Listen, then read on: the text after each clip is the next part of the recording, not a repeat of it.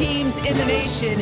USC taking down UCLA. Who gets the clinch point? It's freshman Jake Sands. This event really meant a lot to them. And that's the game. The final score, the USC Trojans have defeated the Colorado Buffaloes. Meyer giving it away.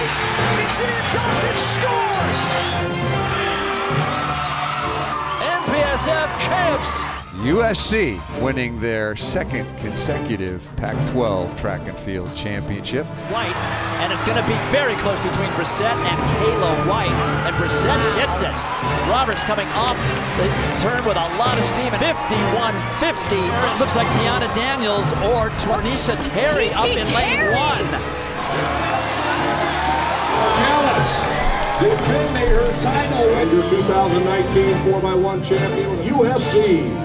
And winning the women's 400, she's a junior at USC, Anna Cockrell. 49-26, she does it. Louise Hansen, 150-28. Let's do this. Let's go. Yeah. Okay.